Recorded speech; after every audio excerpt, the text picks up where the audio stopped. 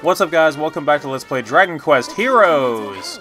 Alright, so during the last video, King Dora gave us a particular side quest we can take on here, so after talking to the lady in yellow, we can accept the side quest, and this is going to send us to that Trial Island place, like when we, in order to, I don't think we've been there quite yet, but we've talked about it at least, so we're going to go there, and we're going to gain a new ability that's going to be pretty useful pretty soon here. So as you can see, I have a couple of other side quests selected. I have these, which I completed off screen, so I wanted to show me completing them on screen so you guys get to see what it's like to gain the rewards for that. Some of the rewards for this can be very useful, including expanding your maximum inventory, getting mini medals, getting alternate costumes for your characters, which I believe is what I'm about to get here. No, I got a mini medal. Okay. I'll be getting the alternate costume for Aurora pretty soon, so you guys will get to see what that looks like. So, and after you complete side quests, you can go over here and check your mail, and sometimes you will get a... sometimes you'll get a reward, or sometimes you will get at least a letter of acknowledgement from the person that you did the side quest for, which is pretty nice. It adds a lot more lore and liveliness to the game and the game world. It makes it feel more organic and alive. So, sometimes you can accept, sometimes side quests will be unlocked via the mail. Like, you'll get a letter from somebody and then that will unlock a side quest for you to accept. So I have a few side quests accepted right now. You can accept up to 8 at a time, and then as you turn them in, you will have access to select more. I tend not to have all 8 accepted at one time, because there may be ones that will become available later in the game that I can just immediately turn in for their reward, which is pretty convenient considering that, you know, if you already have the requirements to complete that side quest, you can just turn it in and then you're done. I did that when we first had access to side quests, and I'll continue to do that later on. A lot of these side quests I'm not going to go out of my way to do right now, because a lot of them are just like, hey, turn in 3 of this random trash loot item that you get for defeating this common enemy. So it's not something I'm going to go out of my way to do early when we're going to do it naturally. So we have a little NPC demon enemy here called Gragwort, who has introduced himself here on Trial Island, and he's going to be telling us how to use the handy zoom spell. So those of you who are familiar with the Dragon Quest series already know what this is about. So we're going to be going into a brief stage to demonstrate how zoom works. So zoom throughout the Dragon Quest series is the spell you would use to teleport back to the most recent city that you visited. So it was like the exit or escape spell from the Final Fantasy series. There is not a version of this you can use to escape from dungeons. If there is a ceiling, you actually like levitate into the sky. So if there's a ceiling in the environment you're in, you won't be able to zoom out of there. I think there's an item you have to use, or another ability that's unique to a particular character to exit dungeons within. It's like a griffin wing or something like that you use to, or a phoenix wing you use to escape from dungeons in Dragon Quest.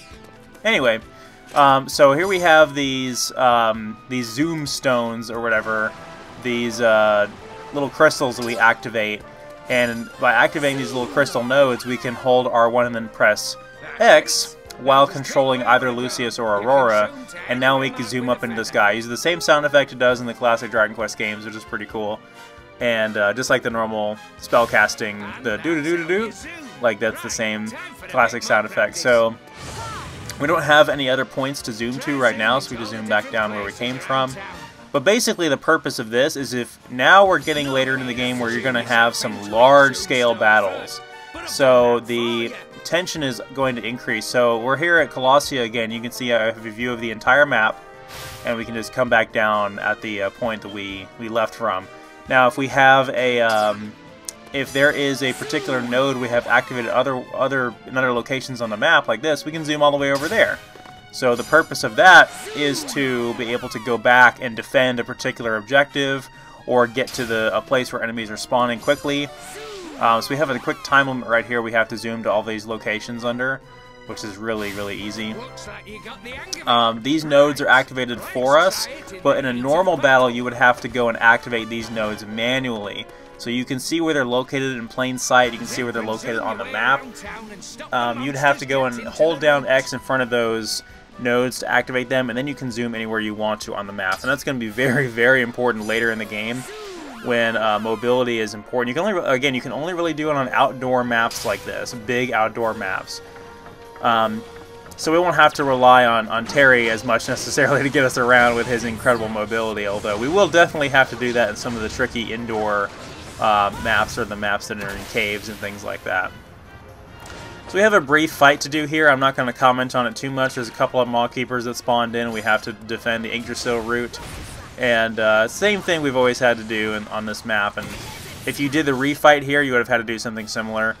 But again, we're just doing this to demonstrate Zoom's practical application in combat. You can actually see enemies marching forward on the map from from orbit, essentially, when you are up in the air after you've hit Zoom, so you can kind of see where enemies are coming from if you weren't paying attention to the map.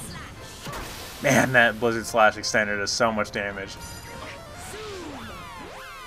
So this is pretty easy. It's a significantly watered down fight because it's basically just teaching you the basics of how to defend an objective while utilizing Zoom.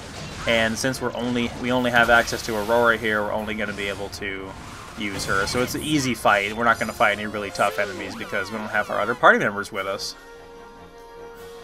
So I think that's all of the enemies defeated there. So we'll go back to the center and all the Maw Keepers at least. We'll go back to the center and defend our point here, defend the Yggdrasil route.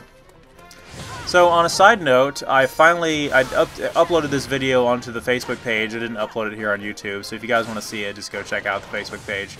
But I uploaded a video saying that I finally got my hands on Fire Emblem Warriors. So I've been talking about it throughout this Let's Play and the other Musou game Let's Plays that I've been doing. I'm really excited about it.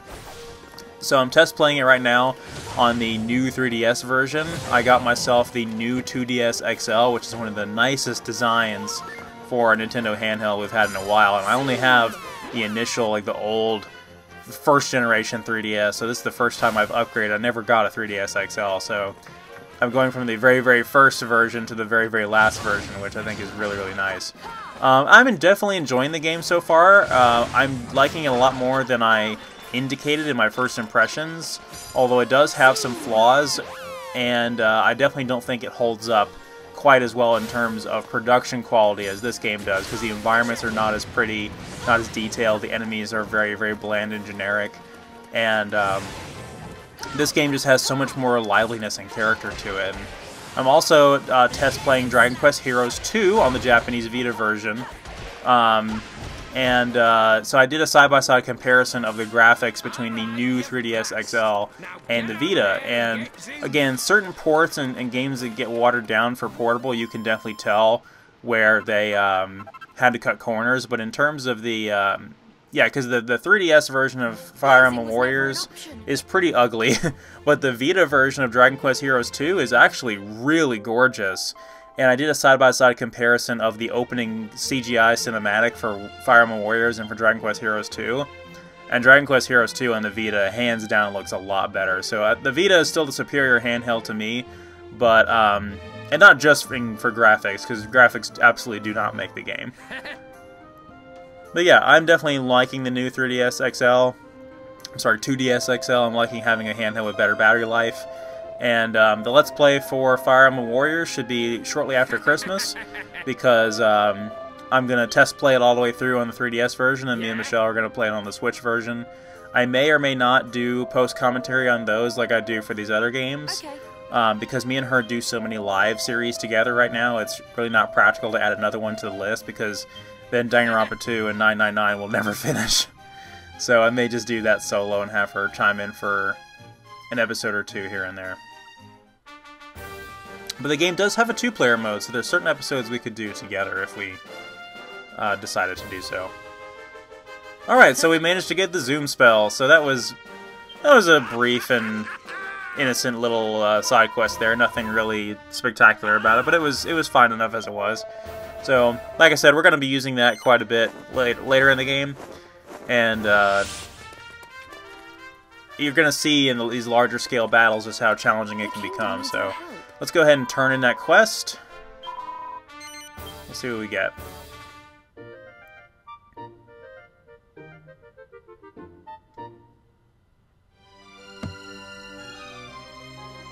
Well done. Alright, we got a gold nugget, which we'll be able to sell for some additional money. So, I'm going to go ahead and move on to the next fight, and we will show what I bought there at the shops and how I spent my money off-screen. I'll make sure to splice that into the upcoming fight we're going to do here, but I wanted to keep up the action. Again, give me some feedback. Let me know what you guys think about this video style, if you guys don't mind the side-by-side with the video clip of us getting our equipment, because I really don't think that's entertaining to watch, and I definitely want to cut down on some of the video length, but I still want to show some of that stuff on screen, because I think it's important to know what I do with my setup and my money. All we need to do now is get rid of this lot, rescue the Elder, and... Whoa. Whoa.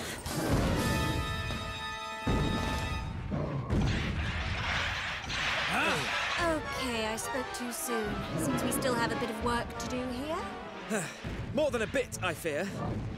The path to the Elder's residence is beset by ferocious fiends, which means we've got a whole lot more monster bashing to do. Let's get to it. Only one thing for it at a time like this. Stand back to back with your oldest and goldest, whatever comes your way, and hope for the best. I hope for both our sakes you've got my back. You know I have.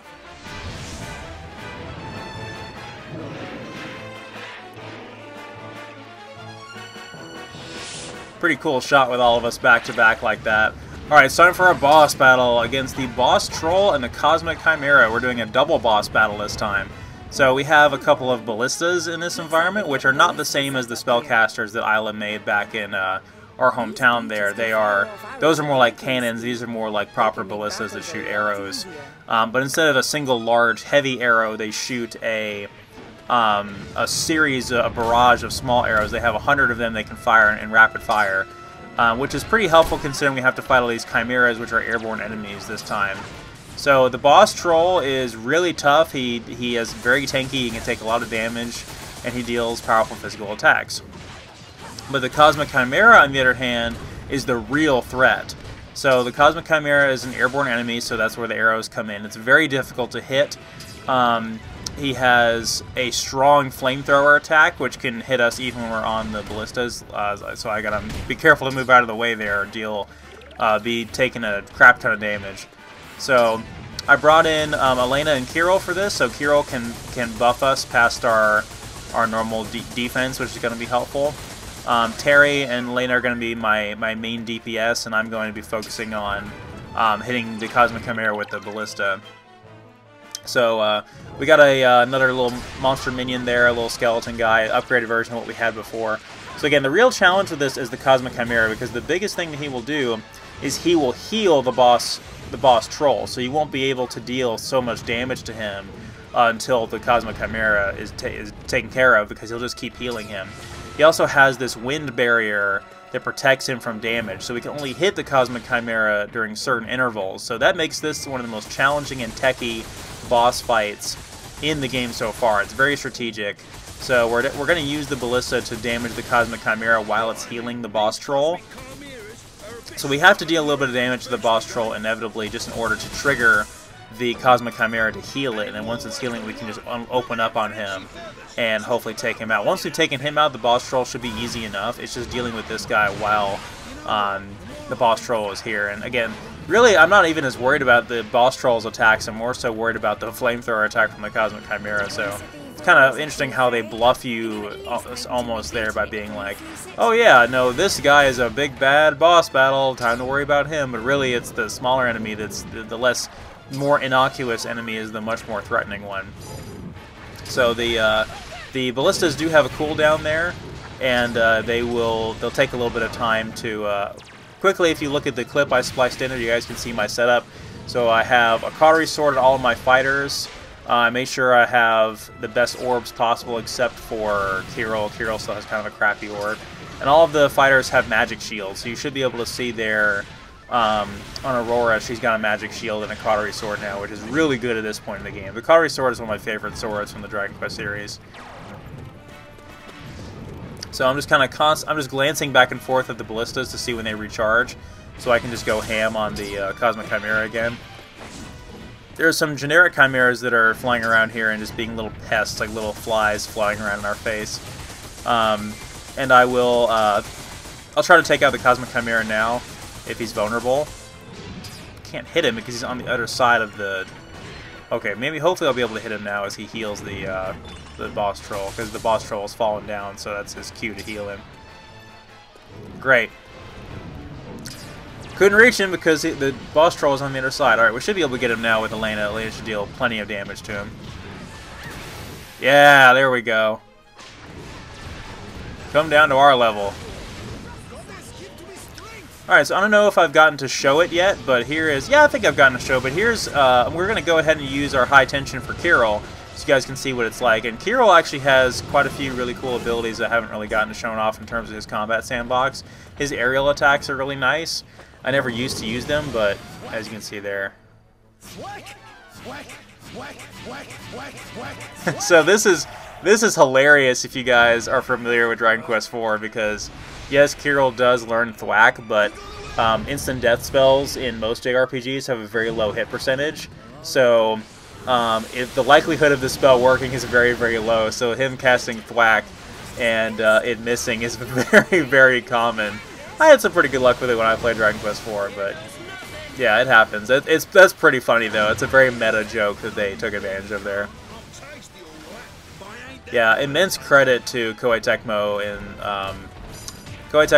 and Omega Force and Bird Studio, whoever the hell they are, for really putting as much love and care and detail from the source material into all these Musou games. You guys really knocked out of the park with each entry. Lightning storm. Alright, Terry's Lightning Storm managed to take out all those small annoying chimeras, so we can focus on the boss troll now. He's a little bit stunned there, so we should be able to defeat him pretty soon. We have our after images going. Trolls in general, we'll be fighting a lot more of them later in the game, but trolls have a habit of being able to easily stun enemies or stun you guys because of how tough they are.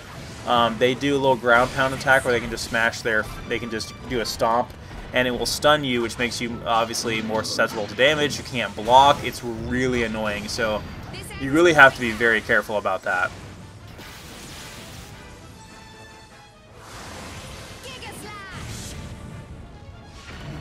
Man, he's still in there. How do you stop these things?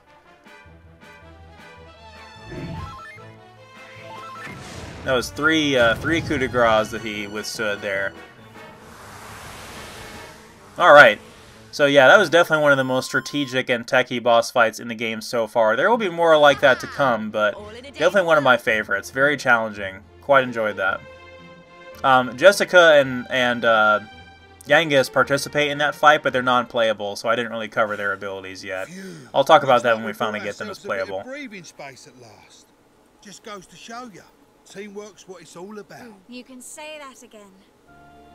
Ah. Oh, look, someone's coming this way. Well met, old friend. You escaped unscathed. Could it be King Doric? I saw that a band of brave warriors had come to our rescue, but I never imagined that you would be at its head. You have delivered us from certain doom, and for that you have our undying thanks. Your bravery, your unwavering resolve, and your readiness to lead from the front line of battle must surely please the spirits. Do not shower me so with praise, elf. I shall turn red to the very tips of my ears. And yet, your presence in far-flung Sylvia must surely bespeak some wider ill. Do you come to warn us, perhaps? Do monsters run amok in other places in our realm? The capital, even? I'm afraid so, old friend. Every corner of the land is affected.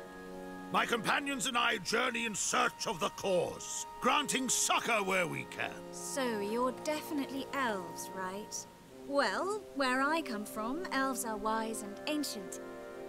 So, might you be able to shed some light on what caused all of this? Since we first observed the change in our friends, we have been desperately combing the annals for clues as to the cause. Without success, I am sorry to say. You mean you ain't got a Scooby, eh? Somehow I didn't think it would be just as easy as walking up and asking. Yes, I should have known. Nothing's ever that simple, is it? Wait, this monster. Do you mean me? I'm not a monster. I'm Helix. Don't worry. I won't hurt you. No, you're not allowed. No one's allowed to touch it. My daddy gave it to me the last time I ever saw him. My apologies, little one. It's just that the crown you wear bears an uncanny resemblance to the Circle of Light. The Circle of Light? Long, long ago, two treasures were forged. In order that the forces of light and darkness might be kept in check. The brighter half of this fated pairing came to be known as the Circle of Light. The light shall make the midnight bright and drive all darkness from our sight. I had thought that were we to locate the circle, we might also find a means of curing the malady afflicting monster kind. So, is Helix's crown the Circle of Light, or...? No. Alas, it seems I was mistaken. I sense no great power within the trinket your companion wears. It is a convincing replica, no more. But it is real! It's a real-life treasure! I promise! Our course is clear. If there is even a chance that this Circle of Light could reverse our friend's transformation, we must find it. Right. And I'm willing to bet that if we do, we'll also find out what's behind all these sinister goings-on. Hey, why don't you two come along with us? Looks like we're all after the same thing, and, you know, safety in numbers and all that. Besides, it looks like Helix has taken quite a shine to you. To be honest, I was just thinking how to break me heart to say goodbye to little Bluey so soon. Then it is decided! Let us venture forth as one, and together solve the mystery of monsterkind's madness. So then, what say you, friends? Well now, how could we possibly refuse an invitation like that? We're with you all the way, Your Majesty. So then, where to next?